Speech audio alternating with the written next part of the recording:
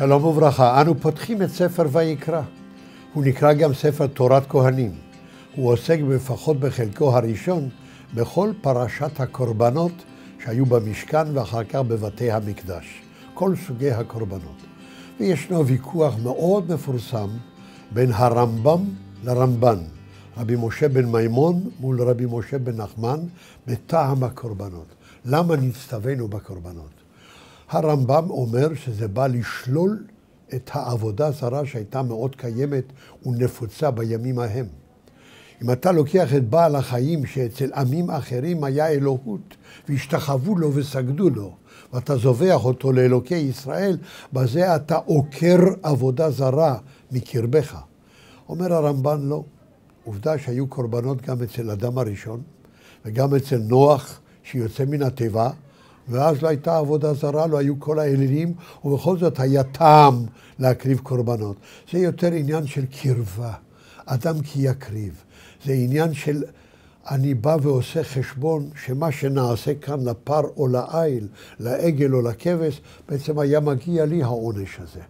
הם באו לכפר עליי, אולי זה יעורר אצלי הרהורי תשובה. כך הרמב"ן. דבר מעניין שהנביאים שוללים הרבה מאוד את נושא הקורבנות. למה לרוב זבחיכם יאמר השם, כתוב בישעיהו, שבעתי חלב אלים ועולות מריים, דם פרים וכבשים ועתודים לא חפצתי. מי ביקש זאת מידכם?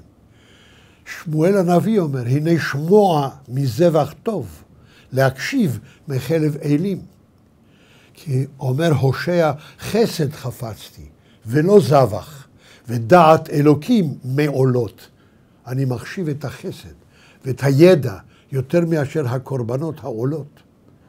דוד המלך בתהילים אומר, זבחי אלוקים רוח נשברה, לב נשבר ונדכה, אלוקים לא תרזה, כי לא תחפוץ זבח ואתנה, עולה לא תרצה. האם הנביאים האלה היו חלילה נגד מה שכתוב בתורה? לא, הם דיברו על דגישים. הם דיברו על סולם עדיפות.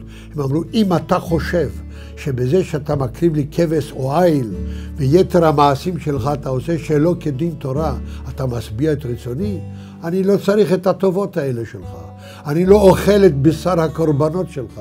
אני צריך את התוכן, את הערך, את המוסר, את הצדק, את היושר, את הידע, את האמונה. דעת חפצתי, לב נשבר ונדכה, אלה זבחי אלוקים, לא דם פרים וכבשים ועתודים.